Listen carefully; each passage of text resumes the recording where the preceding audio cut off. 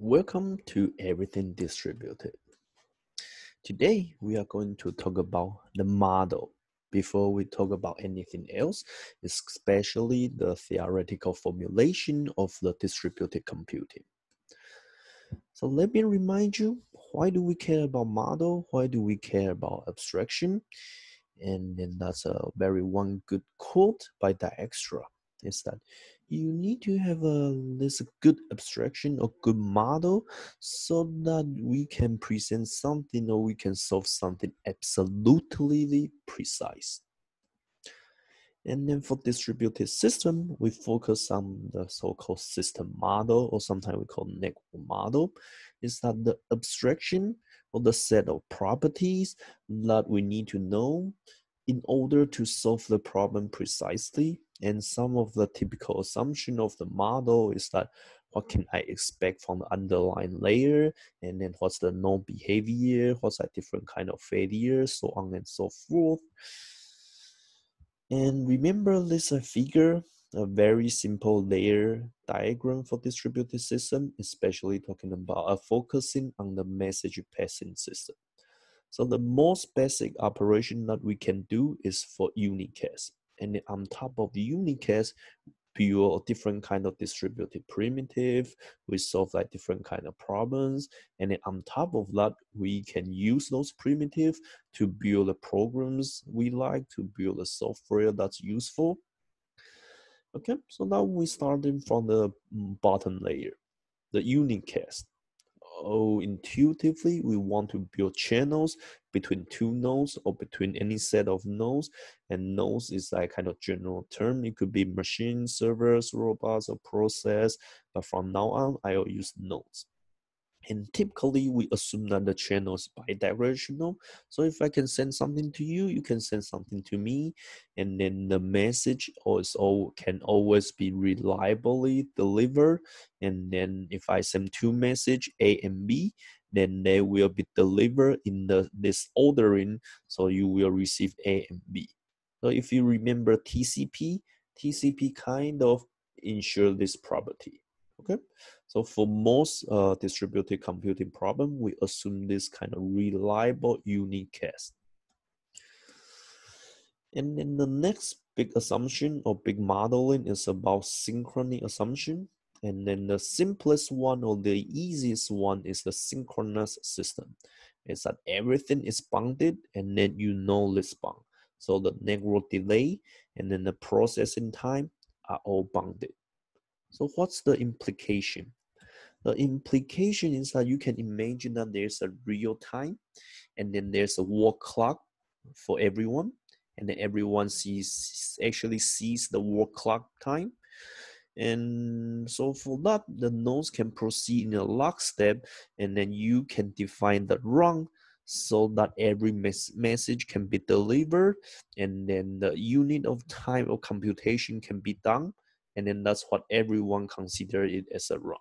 So in this illustration, machine A and machine B, they will see that, okay, this is run 1, this is run 2, this is run 3, run 4, so on and so forth. And then for most of the distributed algorithms, if we consider a synchronous case, then for each run, there are three kind of main tasks. Is that I can send a message, and then I wait to receive enough number of message, and then I do some local computations, and then I go to the next run. Okay, so that's a very simple model. And then for most systems, it doesn't make sense. But like if you consider the system on the same machine, say multi-threading, multi-process, and yes, it can be considered as a synchronous system, or even in some of the supercomputers, you can really consider it as a synchronous system. So you say that, okay, that's too weak. What is a more realistic one? And then the more realistic one is that I don't know anything. There's no such bond, or that or maybe there's a bond, but like I don't know in advance. Okay, so the implication is that suppose you even have a wall clock time for everyone, so that tick tick tick tick, everybody is doing the same time. But the thing is that the wall clock time is not reveal to anyone. I cannot just look at the clock on the wall, say, oh, okay, it's 10 o'clock, it's 11 o'clock, I don't know. Plus, each machine may have a kind of a processing time that is different from each other. So that maybe for this guy, just like, oh, okay, now is the first step. But like this machine is really fast. It said that that that that that. Okay, this is already the 10th step for me, even though these two events occur at the same clock time. So for a synchronous system, is that you don't really have much guarantee regarding time or regarding clock. So that's a very difficult case to deal with. Okay, so now we have synchronous system, we have asynchronous system. Is anything in the middle? And indeed, there's something called partial synchrony. And there are tons of different formulations for partial synchronies, so I will not list here. And later on, when we discuss some of the more concrete problem, I will define the exact formulation for partial synchrony. But one thing to remember now is that for partial synchrony, most of the real system that we are using now rely on the algorithm that's designed for partial synchrony. For example, the Paxos is one of the most well-known one, and even for Bitcoin, it's also designed for partial synchrony. Then the next big assumption of the model is that how you know fail is called fault model. So the simplest one is the crush stop model. Is that the nodes I kind of follow the specification of the algorithm, but at some point in time it just goes wrong. Maybe it lost power, the disk goes wrong, like CPU blows up, so it failed by stopping execution. So like suppose this guy stop here and then it never continues. So that's called crush stop failure. And then there's more tricky one to deal. There's a trickier one to deal with. It's called crush recovery. So that for the second guy, continue execution, and then here it crush, and after some time, maybe you reboot, or maybe energy comes back up, the machine comes back alive, and then it keeps executing. Okay. And then it depends on how you define the recovery mechanism. You like this machine may lose some data or it may observe some inconsistency.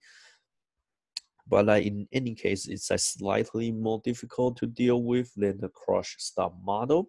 And I will say that most protocol are designed for crush stop model. And then if you don't really care about the performance, it's easy to deal with a crush recovery model because in typical assumption in the crush recovery model, we assume that there's something you store inside your disk will never be lost even after you crush. Okay? Then you say that in real system it's not like that. Any weird thing can happen, right? And then there's so-called Byzantine failure. It's kind of like catch all the worst case behavior.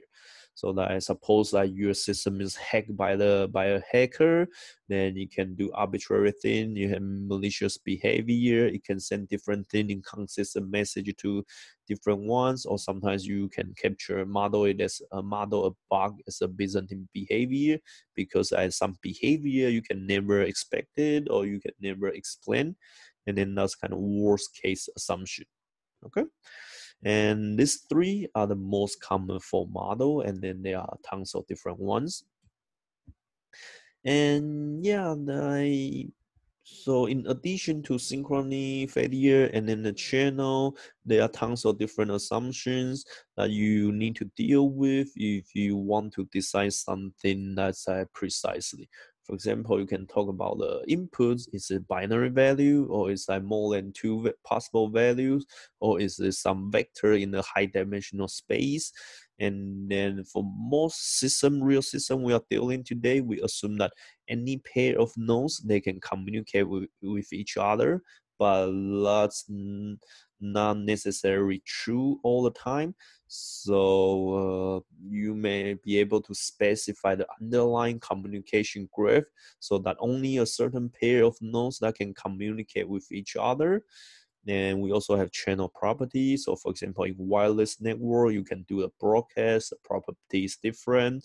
And sometimes we even assume something we call oracle that can give you extra kind of power to your algorithm design. For example, you can have a randomized coin, you can have failure detector. We will discuss some of them later. And then the fourth set is that they are all different things to kind of model your full set, or we can even consider link failure, or yeah. And then if you are interested in more detail, please read the survey I did for maybe 4 or 5 years ago. I explained what the different dimension or possible model population is for the consensus problem. Okay, so now we have the model. That's very good. Then what else? Remember, why do we need a model? Because we want to design something, we want to solve the problem, we want to develop an algorithm on top. And then for that, you need to have a specification of your algorithm, meaning that you need to specify that what is the property, what the properties are for your algorithm. And we say that's correctness property. And when we say an algorithm is correct, we expect it to satisfy this property in all possible execution. So what do we mean by all possible execution? We mean that the execution that follow the model specification, right? So suppose your model said that I'm only going to tolerate at most one failure, one crush failure. Then suppose you have 3 nodes or 3 machines, you can say that in one execution, only machine A crush, in another execution, only B crush, in the third execution, only C crushes. So that you have 3 possible execution. And then if you consider a synchronous network or synchronous network, then there's another dimension to deal with. Okay. And then there are tons of different kind of correctness property depending on what problems you are solving. But at very, very high level, we can categorize them into 2 different things. One is the safety, and the other one is liveness. Okay. And I think generally people say that what's safety? It means that nothing bad would ever happen. And what's lifeless? Meaning that something good eventually happens.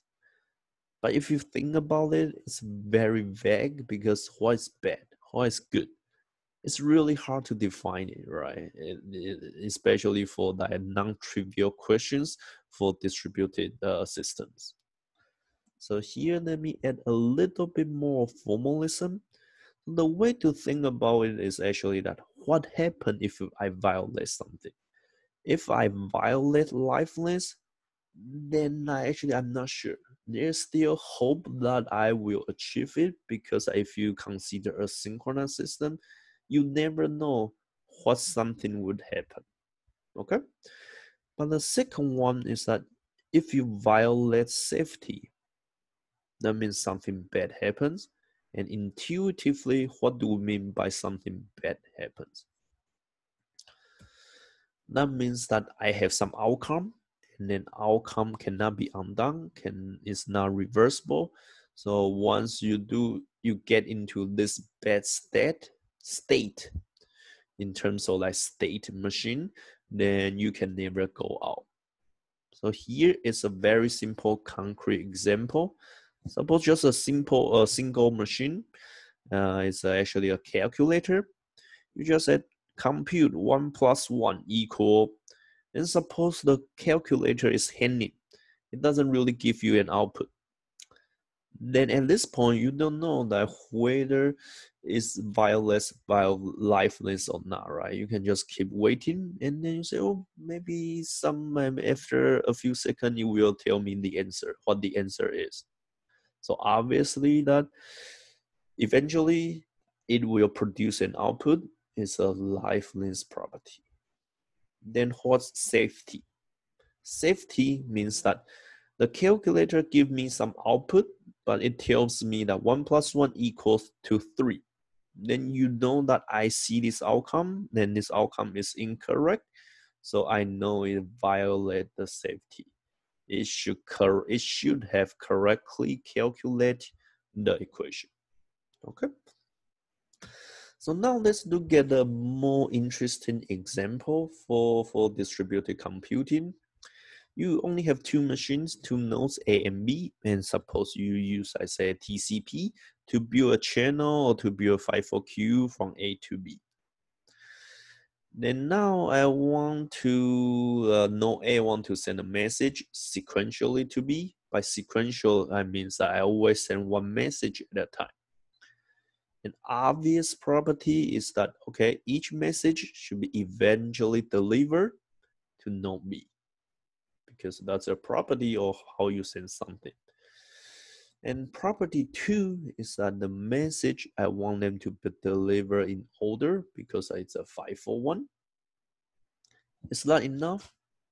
Think about it. And the answer is no.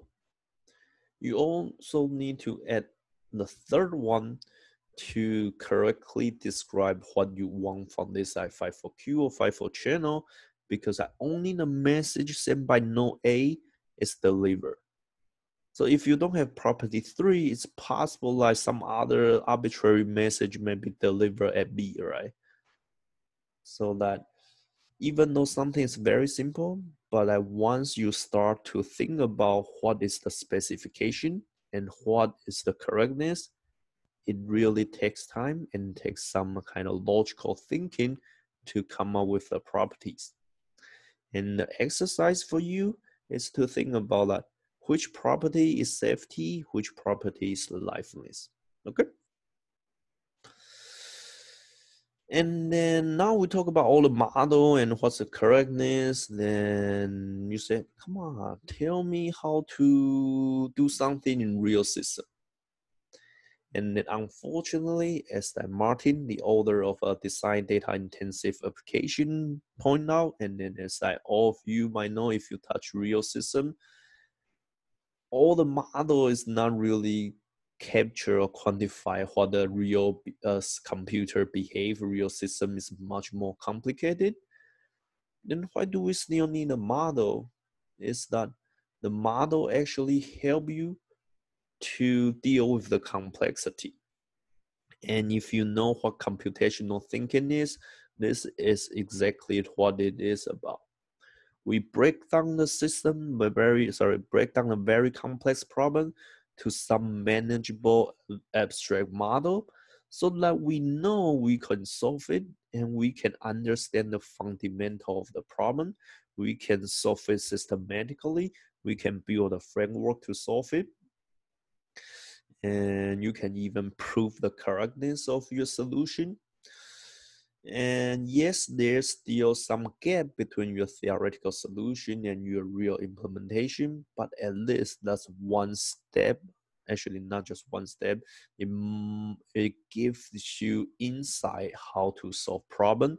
And then there's another kind of very interesting research, whole tons of research area say that once I have an algorithm, how do I, based on this algorithm, to build the implementation that can be formally verified? But in any case, the thing to remember is that in order to master distributed system, you want to have both theoretical analysis and empirical testing, empirical coding. They are equally important. Okay. So the takeaway is that I introduced several typical models and specification and formulation. And then we also see the example say that what is the correctness property of your algorithm or of your design. Okay, that's all for today. Thank you.